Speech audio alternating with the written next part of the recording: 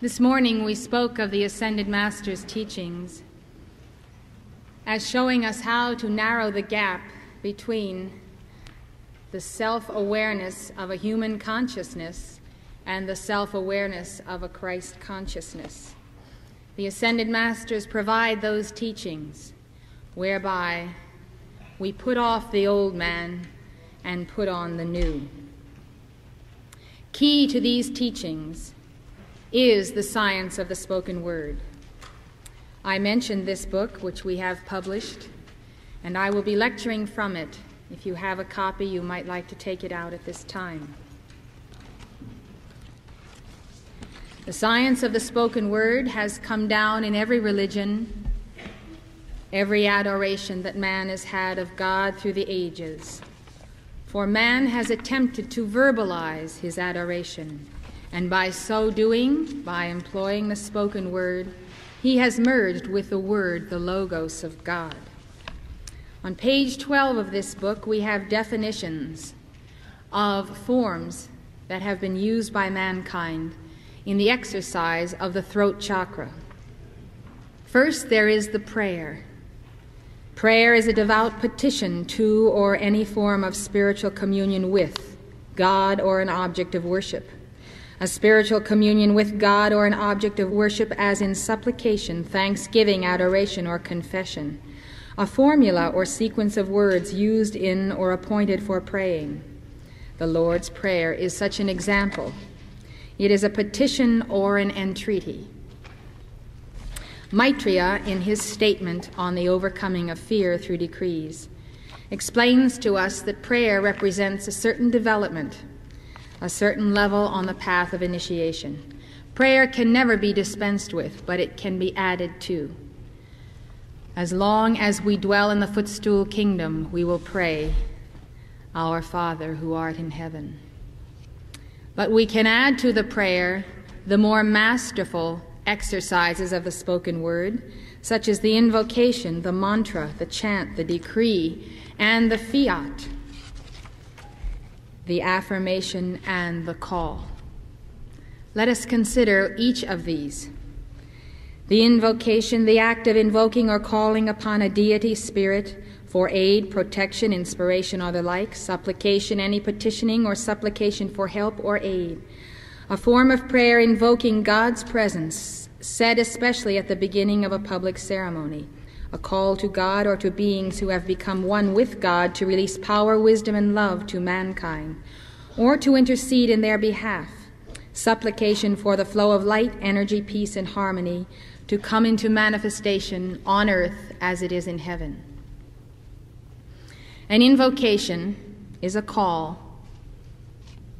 It is going within for the action of the call. And we understand when we give an invocation, as with each of these forms, that it is God in us who is making the application. In other words, God is invoking, God is the invocation itself, and God is the answer, or the return current of energy in answer to the invocation. An invocation can be made by you because the Christ, the light, lives within you. Jesus said, "Whatsoever ye ask the Father in my name, he will give it you." Calling in the name of Jesus the Christ, making an invocation in his name, by cosmic law must always receive the answer. But not only in the name of Jesus the Christ, but in the name of every other son or daughter of God who was ever united with the Christ. This law is universally applicable, and it means that you can call in the name of your own Christ self to God, and to God individualized as your own I Am presence. If you see an accident happening, you are on the scene, you can release the energy for healing, for harmony, for help to those involved in the following manner. In the name of Jesus the Christ, I call to the heart of God for divine assistance, for divine intercession, for light to descend, and for the protection of all those involved. Let thy will be done, O God. The practicing of the art of invocation makes perfect, as with anything else. The fact that you have a right to make an invocation puts you way out front in terms of spiritual evolution. By cosmic law, unfailingly, that invocation is answered, because you have followed the rules of invocation. And these rules are not just biblical, they are written on every erg of energy that has come forth from God. We looked at the chart of the divine presence, and we saw the mediator as the Christ. The Christ is the Logos. John described the coming of the Christ in Jesus as the Word that was made flesh and dwelt among us, and we beheld his light, the light and the glory as of the only begotten of the Father.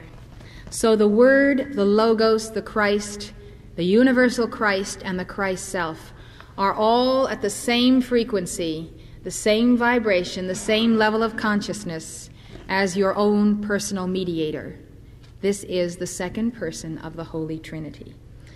So by that Word, without which was not anything made that was made, by the action of that Word, energy will coalesce in matter, in the physical plane, in the mental, emotional, and etheric planes, to bring about that which you invoke. Jesus made continual petitions, prayers, and invocations to God. He always concluded them with the statement, "Nevertheless, not my will, but thine be done." This turns over to the Logos and to the presence within you the authority to correct those calls or invocations which may not be in keeping with the will of God. We read about asking in prayer and asking amiss, and not receiving the answer because our calls are not in keeping with the will of God. Paul discusses this. He speaks about people invoking the energy of God and then consuming it upon their lusts, taking that energy and using it for the pleasures of the senses. This shows that Paul also understood the science of invocation and of the spoken word, and he knew that it was a means to release God's energy in the world of the disciple. He also knew that the disciple would have free will to use or misuse that energy. And so he knew that those who invoked energy and light and then misused it were cut off, and therefore they did not receive an answer after they had shown themselves to be misusers of the word or of the Logos. So he said, "Ye ask and receive not, because ye ask amiss." You can always be certain then that when you give an invocation, you are releasing energy as a mathematical formula, following law, the law of mathematics, the law of the frequencies of the chakras. And that because we are yet a portion of ourselves in the human consciousness, because we may be subject to error in our calls, that if we add this phrase, "In the name of Jesus the Christ, I call to the heart of God for healing for this soul.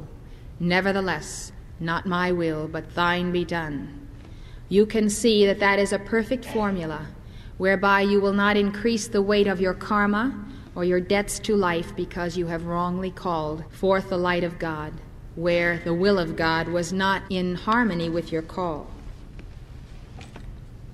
There is nothing wrong with having a prayer that is a formula. A formula means that by the energy of the word, as you release that word through the throat chakra, it coalesces. And by you will be able to see this process. The energy coalesces in the physical, mental, emotional, and etheric bodies, almost like filings line up on a magnet, or like you see drawn a complicated molecular formula, like the DNA chain. It is an assemblage of cosmic energies that come together in a unique pattern. It is a formula, and each time you release that energy in a certain way, with a certain wording, that same pattern will go forth to coalesce light in the plains of mater. This is where the mantra comes from. The mantra is a mystical formula or invocation, a word or formula often in Sanskrit to be recited or sung for the purpose of intensifying the action of the Spirit of God in man. Jesus journeyed to the east before the age of 30, and he studied in the temple of the Blue Lotus under Lord Himalaya, who will speak to us this evening. Certain other masters of the Himalayas gave Jesus certain formulas which he later released. For instance, the mantra, "I am the resurrection and the life." That came forth from the retreats of the Himalayas. That is a formula. That is a mantra. Each time that word is spoken, the exact consciousness of the Christ mind coalesces in matter, that same mind which was in Christ Jesus. The reason we repeat the words of Christ, many of his statements are formulas, is because each time we repeat them, we have the energy of his electronic presence, of his overcoming victory, which we by our free will re-anchor in the planes of matter for the increase of the victory, for the victorious overcoming. I am the light of the world. He that believeth in me shall not walk in darkness, but have the light of life.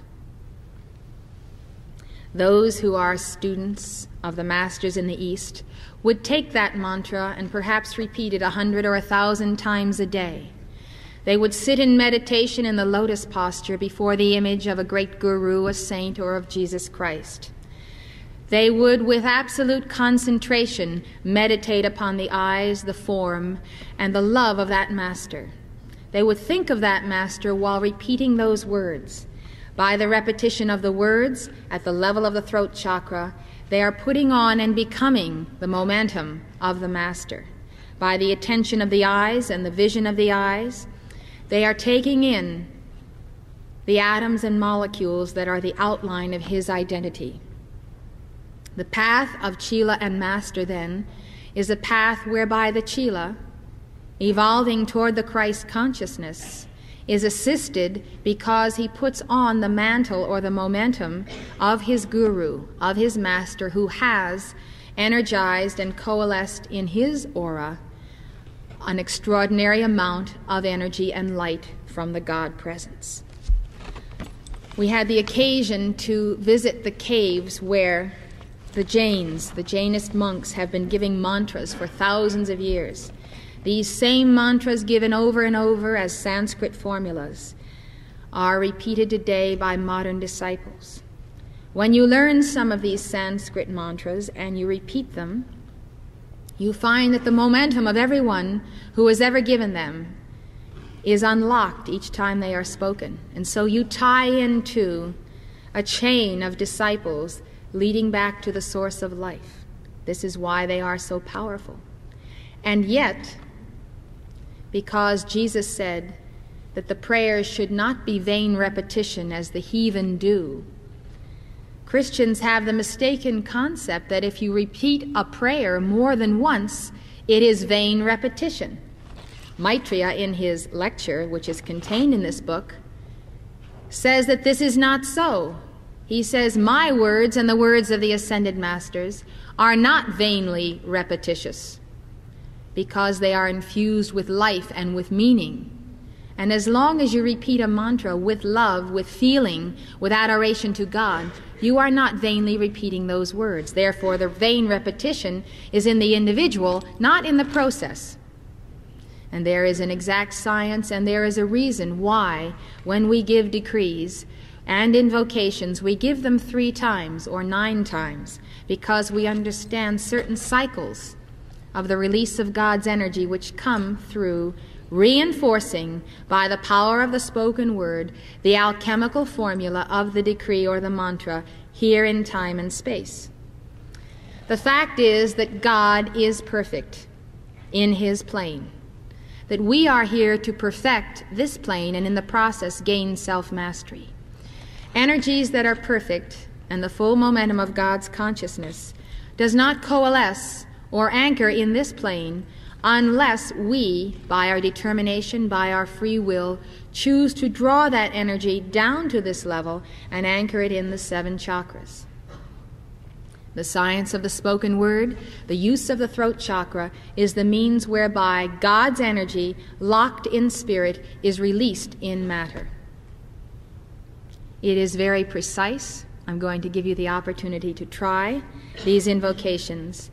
It is an exact science. Since it is a science, there's only one way to prove whether or not it works, and that is to try. If you don't try out this science, you will never know, because the science must be proven by the individual.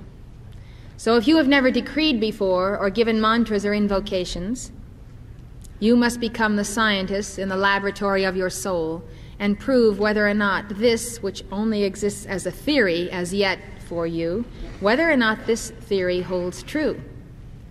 And I don't want you to accept any theory or any statement that I make because I make it. I want you to only accept it when you have proven it to be true within yourself. The chant is another form of the use of the science of the spoken word. It's a short, simple melody, especially one characterized by single notes to which an indefinite number of syllables are intoned, used in singing the psalms, canticles in the church service. The Gregorian chants, which were used at a certain period of Christianity, were a means of anchoring the radiation of Jesus Christ and Mary the Mother and the angelic hosts in the cathedrals of Europe. It was a very important service that was rendered, and so the choirs of today, when they are singing according to the correct frequencies, also anchor the vibrations of spirit in matter. In both East and West, the name of God is chanted over and over again in the ritual of atonement, whereby the soul of man becomes one with the Spirit of God by intonation of the sound of his name. This is given in Sanskrit as Om, or Om Tat Sat Om. In English as I am that I am. By sounding the name of God or that of a member of the heavenly host, the vibration of the being is simulated, and thereby being itself is drawn to the one chanting. Therefore, chants, when properly used, magnetize the presence, whether universal or individualized, of the divine consciousness. The paths of East and West are complementary. The path of the East is the path of spirit of the masculine ray. The path of the West is the path of the Divine Mother and of the feminine ray. In many aspects, the religions of East and West reflect both the paths of Father and of Mother. The statement Om, or Om Tat Sat Om, is an intonation and a chant whereby the energy of your being, of your chakras, all that is locked in imperfection, begins the spiral of the ascension and returns to the heart of the God presence. It is a very powerful chant, and if you give it with sincerity, the whole cosmos of your being begins to move Godward. Om Mani Padme Hum is another such chant. In the West, the formula of the name of God was given to Moses as I am that I am. By that prayer, you are affirming that the energy which has ascended to God, which is in God, is now your identity, your being. You're saying, I am that I am. I am here in form in my heart is the same I am that is above. It's the formula for the affirmation, as above, so below. The path of mother or mater is the path of mater realization. The realization of the mother and the mother flame is drawing forth the energy of the Father and coalescing that energy in form for the sacred alchemy of your becoming the Christ. Now, if you go the full circle of the path of East and West, you have the full complement of this chant. Om Tat Sat Om, energy ascends. I am that I am, energy descends. The combination of the two creates the flow. The flow is the action of the caduceus. The flow is the action of the Alpha and Omega spirals on the spine for the raising of the Kundalini, the perfect balance of the Father, Mother, God. All of this can be achieved so much more quickly than in silent meditation, because you have added to the power of your mind, to the power of your inner willing and your inner adoration, the action of the throat chakra that instantaneously releases light and energy in this octave. There is no other replacement for that throat chakra. It is the Word and the Logos. May we, for the unification of us in the Word and in the Logos, repeat these two mantras.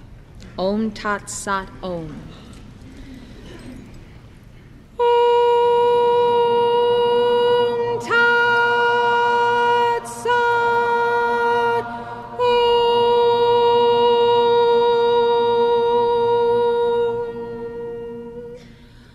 Om Tat Sat Om.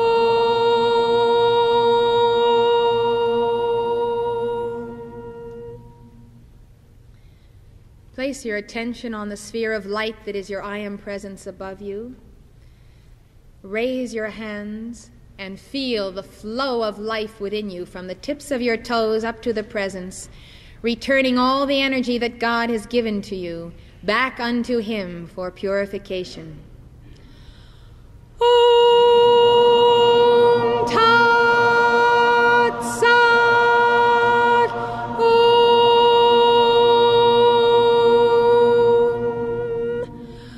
Om Tat Sat Om.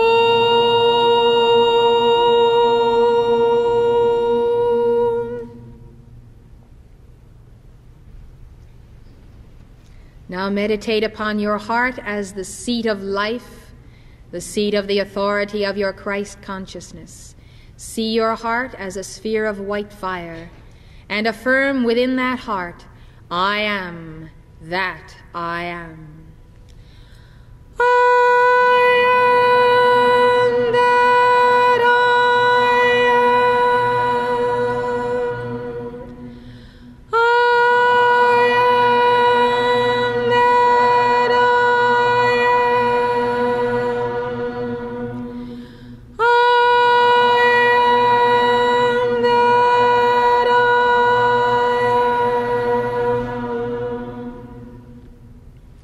There are many ways of giving these two chants.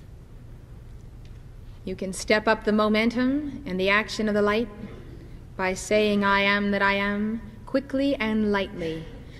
I am that I am, I am that I am, I am that I am, I am that I am that I am, I am that I am, I am that I am, I am that I am, I am that I am, I am that I am.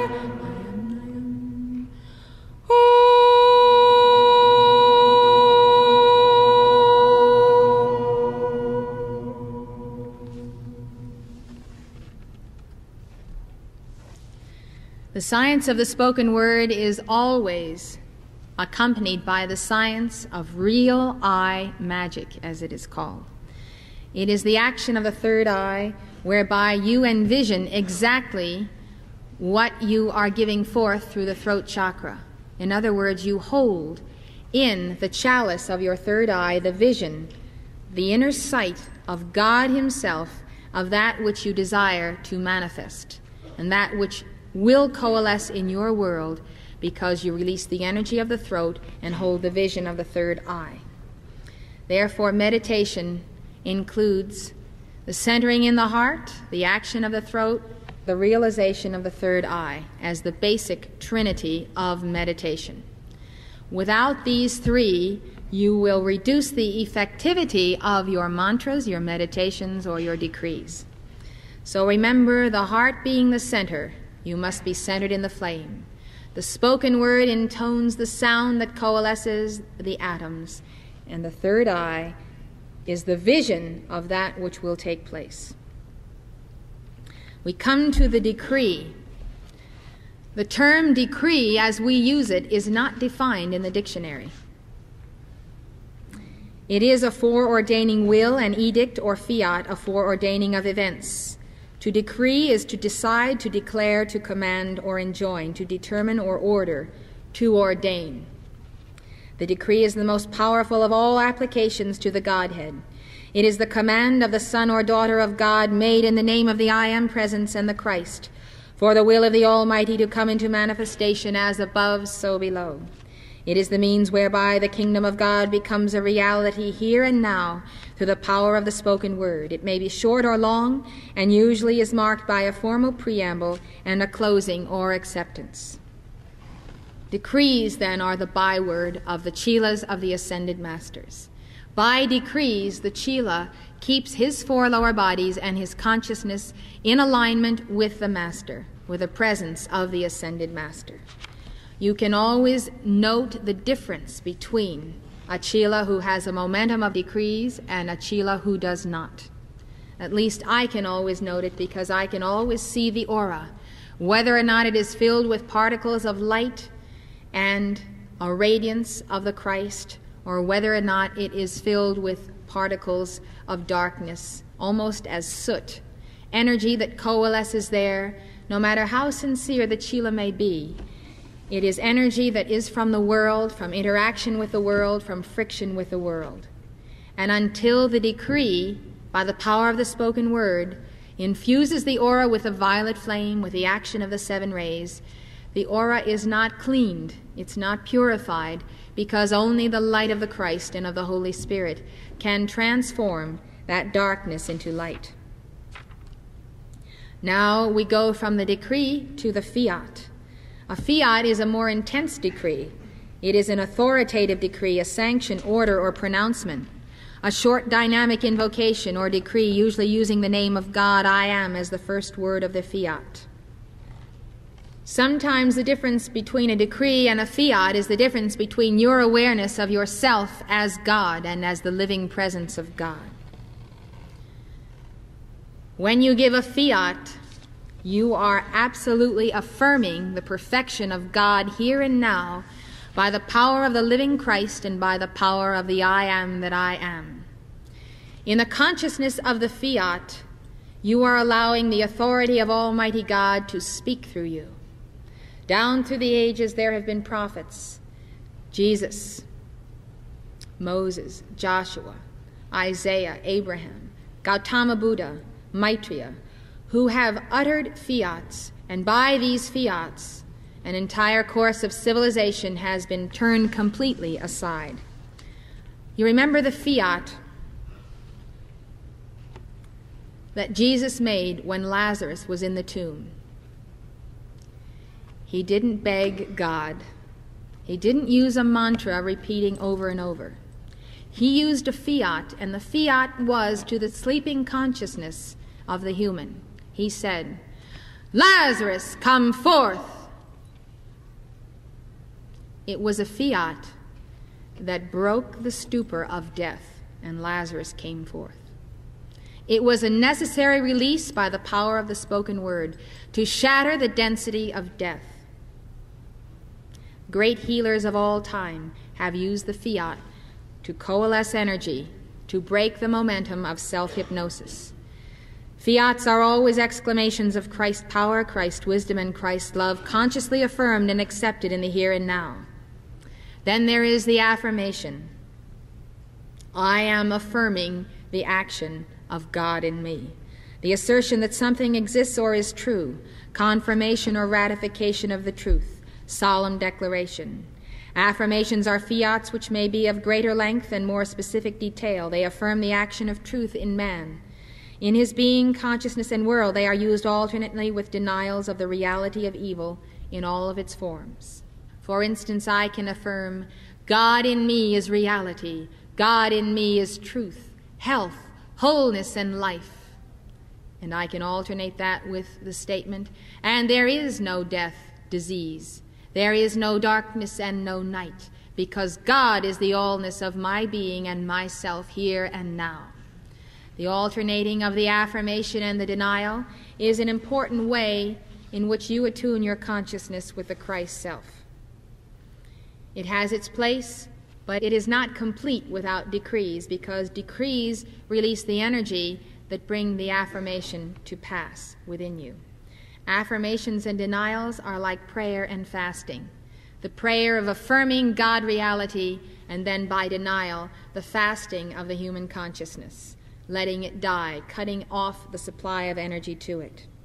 Then there is the call, a demand, a claim, a request, or command to come or be present, an instance of asking for something, the act of summoning the Lord or the Lord's summoning of his offspring. The Lord has called mankind through the ages, and mankind have called God through the ages. And the Lord God called unto Adam and said unto him, Where art thou? Out of Egypt have I called my son. To call is to speak in a loud or distinct voice, so as to be heard at a distance, to recall from death or the astral plane. The command, Lazarus, come forth, is also a call, as well as a fiat. To utter a loud or distinct voice, to announce or read loudly or authoritatively. The call is the most direct means of communication between man and God and man, frequently used in an emergency. For example, O God, help me. Archangel Michael, take command. The byword of the initiate is, the call compels the answer. That is a statement of cosmic law. When you call God, the return energy comes back. You cannot dictate its terms or what the answer will be, but when you call, the answer is given instantaneously. You may not perceive the answer immediately, but the answer is there. He shall call upon me, and I will answer him. They called upon the Lord, and he answered them. So all these forms of communication are uses of the throat chakra. Now, I think one of the most important aspects of the science of the spoken word that needs to be dealt with is the matter of whether or not we are worthy of commanding the energies of God, of taking these energies, of calling them forth in the name of the Christ. It is important then that we establish who has given us the authority to make these invocations. Where is that authority derived from? And can we be absolutely certain that we do have the right to make calls, to make demands upon life and the energies of life? To me, the prophet Isaiah gives the answer and teaches better than I can teach where this authority comes from. The prophet Isaiah was a high initiate of the Great White Brotherhood. He had great vision of God, and he saw what would come to pass in the nation of Israel. It was he that perceived the coming of the rod of Jesse, the branch. And so this is the word that was given to Isaiah. I am the Lord, and there is none else. There is no God beside me. I girded thee, though thou hast not known me. If man did not require the girding of the Lord, a circle of protection that God alone is qualified to give, then the Lord would not make provision for it when man does not even know him. The following verse makes clear the requirement of the law regarding the manifestation of God's grace in his protection. This is from Isaiah. Thus saith the Lord. The Lord is the law of the word. The Holy One of Israel, the sacred unifier, the one fire of all that is real, and his maker, the originator of man, the I am presence. Ask me of things to come concerning my sons. Ask me for dispensations of mercy on behalf of my offspring. And concerning the work of my hands, command ye me. Here God is asking you not only to petition him for grace and mercy, that these might abound on earth as in heaven, but also to command him, to command his energy to do his will in and through you, to work his works upon earth and in your life. He is in fact telling you that you must command him to descend into your being if you would experience him in consciousness. Why is this so? The reason is plain. God gave you the gift of free will and the responsibility to take dominion over the earth, thereby relinquishing his own jurisdiction in the footstool kingdom. If in the daily exercise of free will and in the course of taking dominion over the earth, you desire the assistance of the Most High, you must command him to descend into your world, into your life, in the same manner as Jesus taught his disciples to pray, in the imperative, saying, "Thy kingdom come, thy will be done in earth as it is in heaven."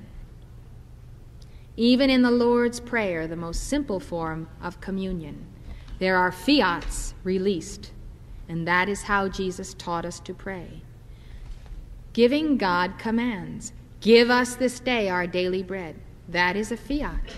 By consciously willingly united your forces with God's, making your will one with and subject to the divine, and then commanding the Almighty to enter your world and to exercise his dominion, you return to him the authority that he gave to you.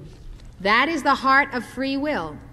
Free will means you have the opportunity to return to God the authority that he first gave to you. In this manner the soul is infilled and infired with the Spirit of God, and you become the supreme manifestation of God's authority, his will and his dominion on earth. The ritual of asking that you might receive, of seeking that you might find, of knocking that the door might be opened is the key to self-mastery through conscious cooperation with God. If you would conquer this synthetic image in self and society, you must replace the relics of its sinful sense of subservience to an angry, vengeful God with the scientific understanding of the cosmic law that states, "The call compels the answer." If you find it hard to believe that mortals could be vested with the authority to command God, let us explain that when the Lord says, "Command ye me," he is speaking directly to the real man whom he hath made, and not to the synthetic image. You might say, "I'm not fully manifesting the real man."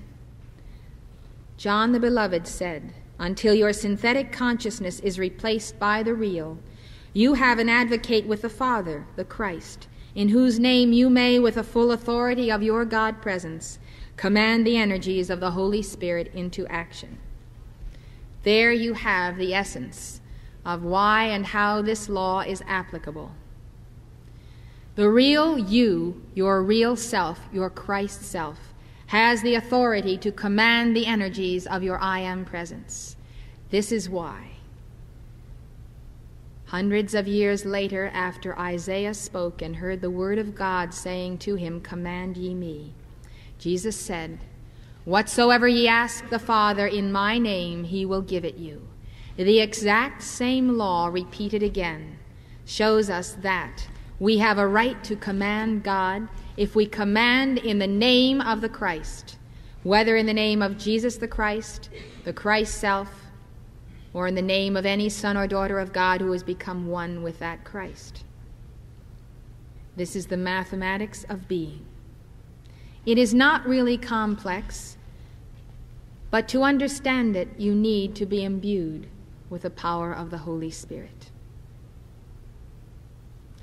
There is no question that the Bible has been tampered with. What is there is indeed the living Word of God. What concerns me is what is not there, what has been omitted. The warning went forth at the end of the book of Revelation. Any man that tampers with this book, his name is going to be stricken from the book of life. That warning was given by Jesus to John the Beloved, who wrote down the book of Revelation, because Jesus already knew and saw that his teaching and his word had been tampered with and would be tampered with. The fallen ones who have infiltrated the church for 2,000 years have carefully deleted every aspect of truth that would relate you to your real self, your Christ self, and your God mastery. Because of these deletions, we have to return to what remains as sacred writ with the Holy Spirit and extract the living truth, not as dogma and doctrine, but as the living law of the cosmos. God did not intend mankind to be slaves to a civilization, a corrupt economy, a corrupt government, to continually be milked of their light, to remain as vegetables, and to not know who they really are. God did not intend this. Jesus did not intend it. The fact remains that civilization is crumbling. The pollution of the environment is becoming such a threat that the entire planetary body is sick with a cancer of human bondage and human hatred. Midst all of this, can we really say that we have the word and the teaching that is for our soul's liberation? If it were there, if the true teachings of Buddha and Christ were there, we would not be in the state that we are in. But we have had the true wheat, the true germ of our identity, taken from us, and what is left is the husk of life. So you can see that where there have been major deletions of the understanding of the law, the ascended masters have filled in with their teachings and with the interpretation of the Holy Spirit. Because they have been found worthy to be received by God, all who are made one with a real image are worthy to command him into action in the world of form.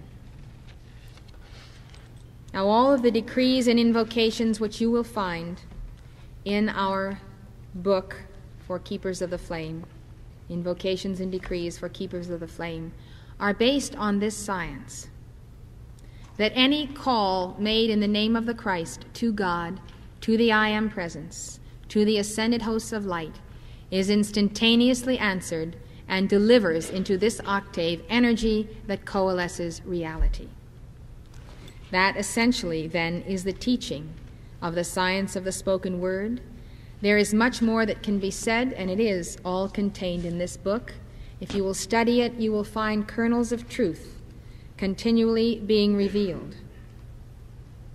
It's very interesting that God said, "My word that goeth forth out of my mouth, it shall not return to me void, but it shall accomplish that which I please, and it shall prosper in the thing whereto I sent it."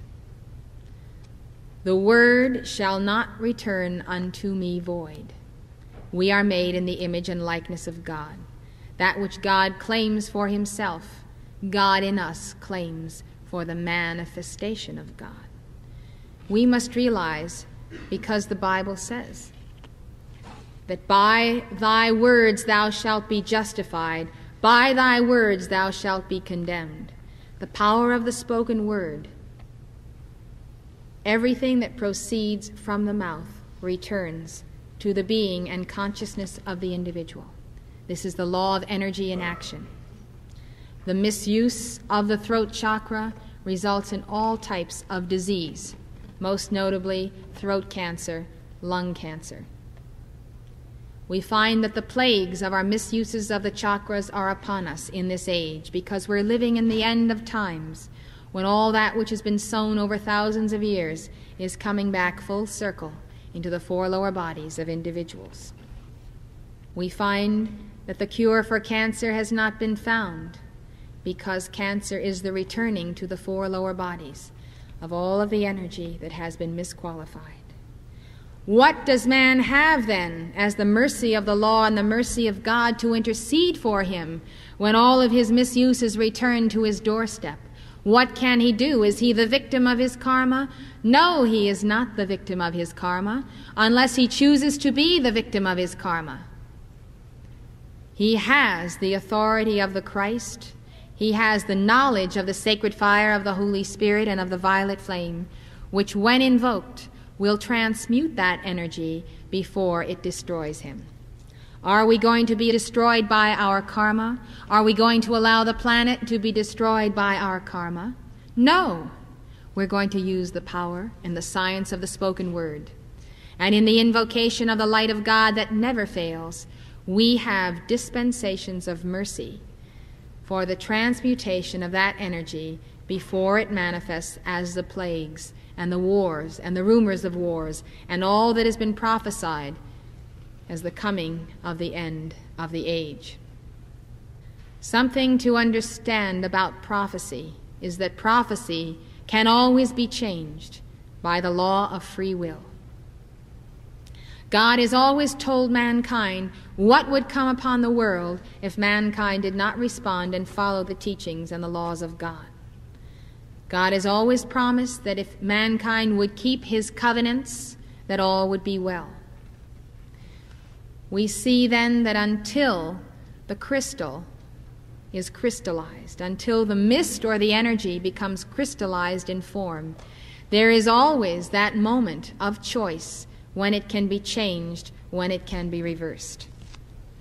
So the action of the light of your own God presence is sufficient unto all manifestations in your life. Every energy veil, E-veil, energy veil, is the name for evil.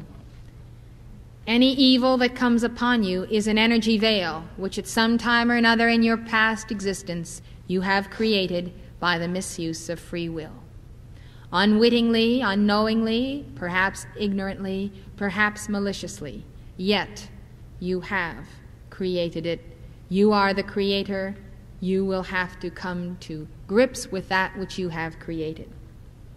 So then, karma comes, it returns. What do? We begin with the violet flame because it is the action of mercy, forgiveness, freedom, and transmutation. There is a mantra that is given to keepers of the flame, which you can begin giving right now. And the moment you begin giving it, you can begin to experience freedom, buoyancy, and light in your world. It simply is, I am a being of violet fire. I am the purity God desires. And it means, God in me is a being of violet fire. God in me is the purity God desires.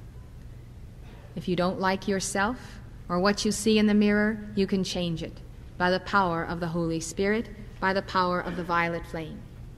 If you don't like what you see, you can be what you want to be, but you need the sacred ingredient for the sacred formula of alchemy, and that ingredient is the Holy Spirit, and specifically the seventh ray aspect of the Holy Spirit. May we give this mantra together. Will you see violet flame pulsing and coursing through your veins, through your blood, through your nervous system, through your brain, your heart, your chakras, until you are literally a being of violet fire. Together. I am a being of violet fire. I am the purity God desires. I am a being of violet fire. I am the purity God desires. I am a being of violet fire. I am the purity God desires. I am a being of violet fire. I am the purity God desires. I am a being of violet fire. I am the purity God desires. I am a being of violet fire. I am the purity God desires. I am a being of violet fire. I am the purity God desires. I am a being of violet fire. I am the purity God desires. I am a being of violet fire. I am the purity God desires. I am a being of violet fire. I am the purity God desires. I am a being of violet fire. I am the purity God desires. I am a being of violet fire. I am the purity God desires. I am a being of violet fire. I am the purity God desires. I am a being of violet. I am the purity God desires. I am a being of violet fire. I am the purity God desires. I am a being of violet. I am the purity God desires. I am a being of violet fire. I am the purity God desires. I am a being of violet. I am a being of violet fire. I am the purity God desires. I am a being of violet fire. I am the purity God desires. I am a being of violet. I am the purity God desires. I am a being of violet fire. I am the purity God desires. I am a being of violet. I am the purity God desires. I am a being of violet fire. I am the purity God desires. I am a being of violet. I am the purity God desires. I am a being of violet fire. I am the purity God desires. I am a being of violet fire. I am the purity God desires. I am a being of violet. I am the purity God desires. I am a being of violet fire. I am the purity God desires. I am a being of violet fire. I am the purity God desires. I am a being of violet fire. I am the purity God desires. I am a being of violet fire. I am the purity God desires. I am a being of violet fire. I am the purity God desires. I am a being of violet fire. I am the purity God desires. I am a being of violet fire. I am the purity God desires. As you give that mantra day by day, exercising the action of the flame within your being, it flushes out poisons and toxins in all levels of consciousness, etheric, mental, emotional, and physical. The pollution of our microcosm, of these four lower bodies, is transmuted by the violet flame. When we transmute that pollution, then we have the authority to transmute the pollution of our earth. And then we have the mastery to execute that authority. So mastery begins here. Because mankind have not followed the teachings of Christ these 2,000 years, because they have failed to pass the initiations of the Christ consciousness, they are not ready now for the challenges that have gone from the level of the personal microcosm to the planetary macrocosm. We find ourselves then living on a world that is shaky, that's rocky, and we're not quite certain what is going to happen to this spaceship that we're on. Not quite sure, because the human consciousness is unpredictable, it is volatile. We see then we cannot leave the old polluted areas and find a new world or a new space, because the planet is completely covered with pollution from the north to the south pole. The only way to reverse the tide, to renew the planet, to make it habitable, to make it defensible against interplanetary invasion, the only way to separate it as a sphere of light into which souls of light can come, is to inundate it with the action of the Holy Spirit of the violet flame. This is the most important fundamental teaching of the Ascended Masters. Thank you.